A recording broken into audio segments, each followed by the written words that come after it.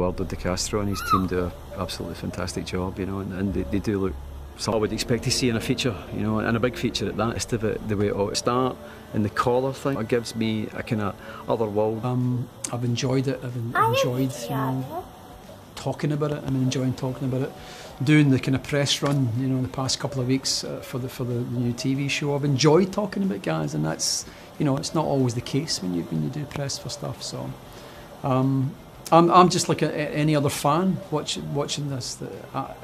That was a great time back then for me, and certainly in the mid to the late 90s. Nothing weird about it. The fact that I would never ever want to do it ever again. It was horrific doing the stripping thing. It was you knew it was in the script. It was there. It was the end, you know, and we shot that towards the end. So we thought, yeah, it's going to be fine. It's going to be okay. But of course, the closer you get to that moment, it became, you know, sort of bigger and bigger.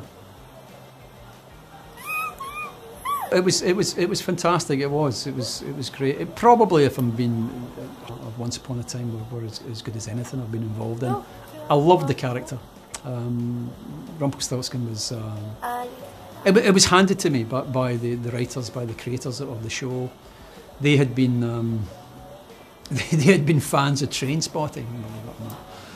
So when I was when they asked me to come and be involved, they said, look, you can do anything you like with us. And I'd never really been told that before, so I was able to kind of construct that character from scratch. Get the easy part out of the way. The worst part's the makeup. That was a nightmare. That was hours of just torture, basically.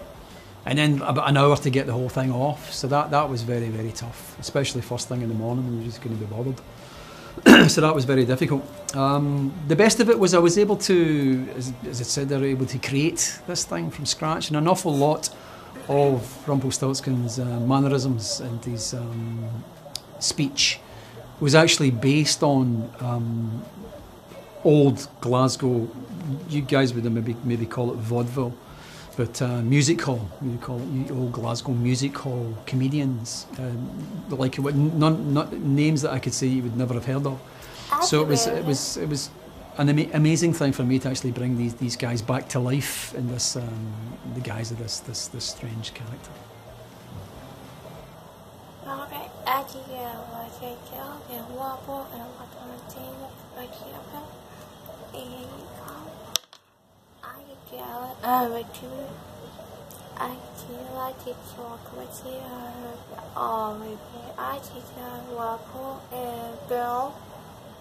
I changed the acting